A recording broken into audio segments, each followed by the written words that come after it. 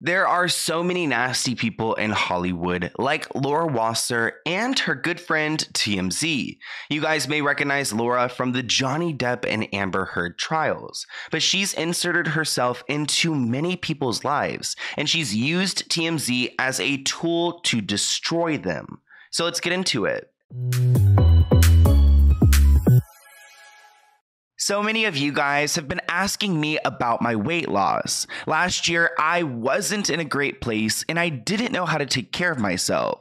But now you guys notice the glow up, and I have to thank Noom. One of my favorite features on Noom are the food and exercise trackers. I'm always struggling to remember how long I worked out, which is super frustrating because I want to track my progress in life and understand how my body has improved. Noom can track your physical and mental progress by using science to meet non-scale goals. Non-scale goals take away the pressure from the numbers and emphasize on meeting those mental goals. They even offer support like goal specialists who are trained in psychology, fitness, and nutrition. I love to read through their resources like lessons, articles, psych tricks, recipes, and more. Recently, I found a recipe for lean pork lettuce wraps that I can't wait to try. So check out Noom by clicking the link below or go to Noom, Noom.com, com/Sloan, SLOAN, to take your free Noom evaluation. Noom has so much to offer, and I can confidently say that they're helping me become the best version of myself. So use my link in the description below and let me know how you guys love it. Thank you, Noom, for sponsoring this video, and enjoy.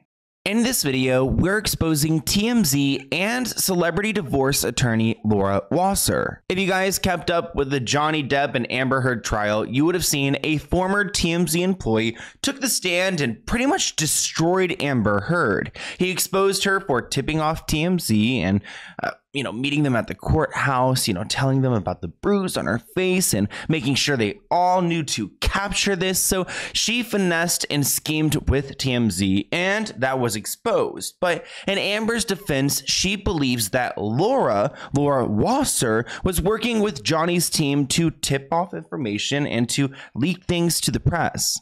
And who had connections to TMZ? Objection, calls for speculation. Do you know? I do know. Johnny and I spoke about it. Your Honor, calls for speculation. The objection. Did Mr. Depp tell you about who had connections with TMZ? Yes, we talked about it. His lawyer, Laura Wasser. Okay. Did you have any communications with TMZ relating to the Depp-Heard divorce?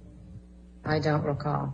It turns out that Laura Wasser has been in the Hollywood industry for quite some time. She's got clients like Angelina Jolie, Nick Lachey, Reese Witherspoon. Even back in 2007, she was Britney's divorce attorney during her divorce with Kevin Federline. Before we go any further, I do want to give a shout out to my friend Brittany Hiatus because they made a thread, and today we're going through this thread and making it a video. So definitely go and check out Brittany Hiatus on Twitter. I will link them below, but let's talk a little bit about who Laura is and where she comes from, because her father was actually a big-time lawyer himself. If a person doesn't have at least $10 million, we generally send them to another place. We are always busy. People are always getting divorced in Southern California, always. All of our clients are high profile. If you went on the internet, they're easy to find because they've been in articles, they've been they know that. On television, etc. They already know. Okay. We are a family law firm. Family law is often a euphemism for divorce law.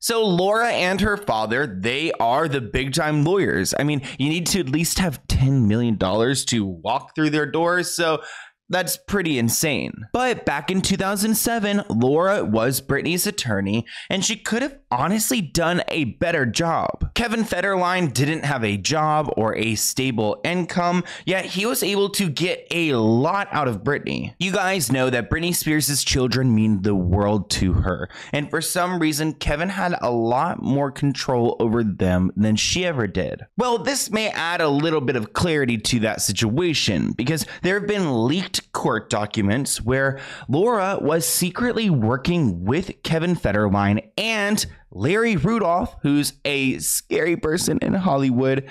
They were trying to put together an intervention where they were planning to dangle Britney's kids in front of her like a carrot in order to get her to enter rehab. This is her own divorce attorney. This lawyer is working with people who are against her client and working against the people who are ultimately paying her. I wish we had some more insight into the divorce proceedings, because I'd like to see what Laura did, but she conveniently sealed it, which seems like these lawyers know how to cover up their tracks. And she's actually been caught saying that she doesn't believe that these public events, these divorces, should be made public. And I think by sealing Britney's divorce, she was able to maybe seal any mistakes that she could have made. You don't like that these filings are public. In fact, you don't believe that they should be public.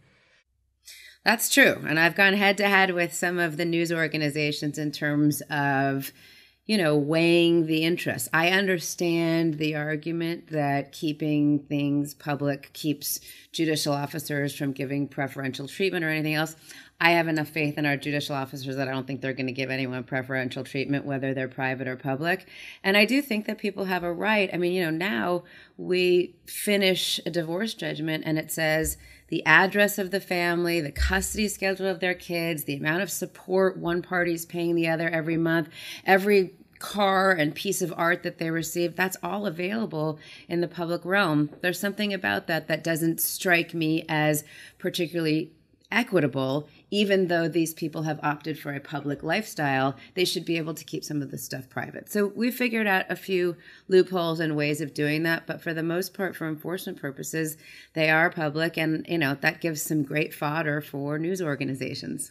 I understand what Laura is saying there, because you do want to protect some private information, but the loopholes part is what rubbed me the wrong way. And it seems like she's definitely part of a system, an alleged system, where there's just these people and these courthouses and in the legal world where they work together and they're friends and they do what they need to do to get the job done, whether it's right or not. Laura appointed this court commissioner named Scott Gordon to manage Britney's custody case back whenever she was divorcing Kevin Federline. And this man is not even a real judge. She went out of her way to go and sign her friend as this judge acting position as commissioner to handle Britney's custody situation, which I just don't understand why can't you just go to a normal judge? Why does your friend need to handle this? And again, why is Kevin pretty much getting the children and these kids are being used as leverage against Britney to force her to do things? You guys probably remember that Britney's children were literally used as bait to force her to do things, to work against her will. And actually, Laura had a podcast. Why does everyone have a podcast? You know, you guys know I'm working on my own podcast, but why does everyone have a podcast? Anyways, she had a podcast called All's Fair. I don't know if she still makes content, but she had this commissioner on her podcast and they talk about knowing each other for a very, very long time. And someone we are very privileged and honored to have join us today. Your Honor, welcome to All's Fair, Judge Gordon. Thank you. Good morning. I want to tell the listeners, it's really funny, when we were doing our prep call for this last week. So I've known Judge Gordon, well, has to be for probably 17 years, yes, at least. And I've always called him Judge Gordon. I mean, that's who he is, Judge Gordon, Your Honor. Johnny gets on the phone and he says, so Scott, let me ask you this. And I was like, oh my God, this is so awkward. Ultimately, Laura was able to negotiate a divorce settlement between Kevin and Britney, but she then appointed her friend, Mr. Judge Commissioner Scott Gordon, and then she was let go. TMZ has learned that Britney Spears is losing her lawyer. The word we hear is that Britney was a problem client because she just didn't listen to or follow the advice that she was given. We actually have a video of Laura leaving the courtroom the day that she left Brittany's case, and here is that clip. I don't do press conferences. Are the kids okay? Everybody wants to know about Brittany. Brittany's fine. So are you stepping down? We were hired to do a job, and we did it, and from here on in, Marcy Levine at Fried & Goldsman will be handling the custody parts of the case. So Laura leaves this case and she leaves her friend Judge Gordon to handle everything. And literally less than a month later, he did something extremely drastic, which I don't know if this was planned, but he just took Britney's custody away from her. Look, what are we going to do about Britney Spears? I mean, I honestly, I could not believe it this morning. Can I just tell you that I stayed awake last night? Did you know about it last night? Yeah, I saw it on the news, and I stayed awake last night because I was just sick to my stomach over the whole thing. The court gave the kids to K-Fed. I mean, it's just like, we're still at this place where, as a culture, you can't really fathom the kids being taken away from the mother. Yeah, exactly. You can't think about it. It doesn't occur that it could ever happen. The judge was really upset. They said he was furious in the courtroom, so I guess he's just about had enough of her shenanigans, you know. But I can't believe, because we've interviewed her over the years, you know, and all of a sudden to be in this kind of a situation, it doesn't make any sense to me or to you, I'm sure. No, I know. It's really very, very sad. It's very upsetting, and I just hope for the whole well-being of those kids that they all get their acts together and start putting them first. It's also very dangerous a lot of times. You see her when she comes or goes anywhere, there's such an armada of photographers and lensmen and now there's going to be even everywhere. more, if you could imagine that. Yeah, you got to wonder, what must the kids be thinking? Yeah, absolutely. Really. Yeah, very, very sad. It is upsetting. Hope she pulls it together. You guys know that Britney is a fighter, and after her kids were taken away from her, she tried everything to get them back. But Commissioner Gordon, Judge Gordon, did not approve of this. And actually, there was a parenting coach named Lisa Hacker who pretty much stood in Britney's way. Lisa Hacker went and testified that she was concerned that Britney would have been neglectful to her two sons. But it's interesting because this woman, Lisa Hacker, who claims that Britney is so unfit, has also been featured in other cases involving Laura, like her clients Angelina Jolie and Brad Pitt. So it's interesting how all these people kind of like work together. So at this point, Britney is fighting for her kids, but she's got no luck. Laura is nowhere to be seen, at least in Britney's life, but she's actually invited back. After Britney was put into a conservatorship, Laura was invited back into Britney's life to work on her case. She was handling the custody situation because you guys know that this was important to Britney, but I don't understand why she's back working on the same situation if she couldn't get the job done the first time. And honestly, I don't think Laura ever intended on actually helping Britney get her children back, because she's just part of this sick system that seems to take advantage of artists in Hollywood. We have actual proof that she was paid by Britney's father through the conservatorship, and honestly, who knows what she did for Britney, because Britney never got her custody back, so why is this woman Laura getting paid out? But let's talk a little bit about Laura's connection with TMZ, because she has a very close friend there. Laura is very close to Harvey Levin, and he is a big part of TMZ. They've given her some nicknames like Disso Queen, and they give her a lot of good press. She obviously has some type of connections there because they're tweeting about her, they're covering her stories, they're even promoting her websites. Like, they definitely are tight. And if you're close with Harvey, you're going to get some connections. And actually, he came onto her podcast at one point, and they shared that they were also friends for a very long time. You and I have known each other a long time. Yes. And you know that there are a lot of things that we get that we never, ever put up on our website, and certainly not on our TV shows. And, you know, we have discussions all day long. There are things that cross our desk all day long. And, you know, we're doing this at a certain time right now. I've already been in my office, and I rejected 2 of those things already today. So you rejected them because you didn't think they were actually true, or you rejected them because you thought that they were intrusive. They were too intrusive. You do a balancing test, which is what? Well, I mean, Celebrities have a right of privacy. Really? Yes. Okay. Look. You heard it here first, folks. Really? Because, Laura, I will tell you a quick story, that when Britney Spears was in the middle of her divorce, and I don't even know if we've ever talked about this, but there was a document, and somehow this got filed through the conservatorship of Britney. And there was a document early on when we were at TMZ where it was shocking. And it involved her children. And I looked at this, and it was public. And I said, this has got to be a mistake. And I called the lawyer up. It was in the conservatorship side. And I said, you can't have meant to have done this. And this lawyer freaked out and called the clerk, and the clerk sealed it, and the clerk made a mistake. Well, we had it as a public record. And you didn't No. post. Okay. All right. And this happens all the time. Once Laura was hired by Britney's team, she stayed on, and she was working as their family law attorney. Back in 2018, Kevin Federline wanted more child support, and she was there to help him out. Laura never made any serious effort to actually connect Britney with her children or to fix their custody situation. There's obviously something going on here because, like, TMZ is trashing Britney, who is Laura's client. Laura is close friends with them, and they're promoting her work.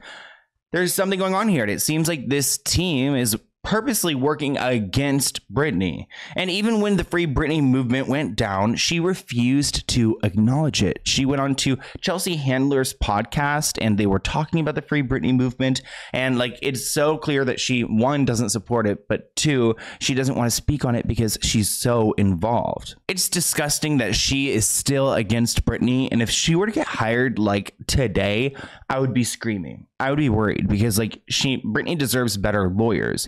And she's also just kind of a snake in the industry. I want to talk a little bit more about the Johnny Depp and Amber Heard situation because Amber claims that Laura Wasser tried to kick her out of her home within 21 days when she was going through this situation with Johnny. So obviously the they would be Laura in this situation. And we kind of know now that TMZ was notified by Amber's team, and that's how they knew about the whole divorce filing and the bruise on the face. But Amber does claim and name drops Laura as the person who actually went and leaked this to TMZ. And if she's like as close as we've seen, like, there's got to be something there. It's making this go away. Then you need to know the real truth behind this. And this is important. This was completely private and was under the radar, and you did not have to file back. And I warned you that day. I said, you don't have to file back. If you file back, is it opens this up to being discovered. And I was thinking naively that it would just be discovered by the way that like TMZ typically discovers these things. I didn't know it would be hand delivered to them within 5 minutes, not even. I did not know it would be given to them. I did not know, I couldn't have known at that time how much Laura was going to use TMZ to her favor. I did not know that. So I just thought naively that TMZ could likely discover it if it was filed on your part. I warned you. I said this to you thinking that you were going to be participating. I said, hey, just so you know, you don't have to file. I'm not going to go after you. I don't want to stop talking to you or whatever. And you don't have to file. If you file, it just opens us up to being discovered. Because for some reason, the way we filed, my lawyer, when she filed, she did explicit instructions to file within a stack of a bunch of other paperwork at the end of the day, so that it would be more likely to not be discovered. And finally, there's one more clip I want to play for you guys between Amber and Johnny, where she's again speaking about Laura being a source of this information. Well, I was at the courthouse while TMZ is posting things at the courthouse. While I'm at the courthouse, they're posting things about the cops never coming, right? then we provide proof. Then they say, oh, just one set of police officers. Then they retract their story, but they don't actually retract it like an objective media source would. No, what do? They just come out with a new lie. They go, oh, well, it was just one pair of cops, and she said it was two. And I said, no, here's the proof. We just subpoenaed the building for the actual security records to prove that was wrong. Okay, then what do? They came out with a new lie, a different lie. Okay, well, it was this. It was this. I mean, every step of the way I've had to take has been because that news source is in Marty's pocket, in Laura, like that's what Laura's source. Okay, listen. Every step of the way. All right, listen. Here's the. Planted. All right, fine. You believe what you believe. I'm gonna call to these people. I'm gonna take care of this. See what is going on. I will get back to you. Otherwise, listen. As far as I can tell right now, it sounds like you want to go to court and you want to this up real bad. I just want to clear my name. I've been telling all the lawyers this in the beginning, and your lawyers knew this. You cannot clear up your name now. Don't let them lie to you. Don't let them lie to you. I have said only this from the very beginning. I only have my integrity. And the unfortunate thing is... What about mine? Taking it a step further. What about mine? So Amber is saying that Laura calls TMZ, which...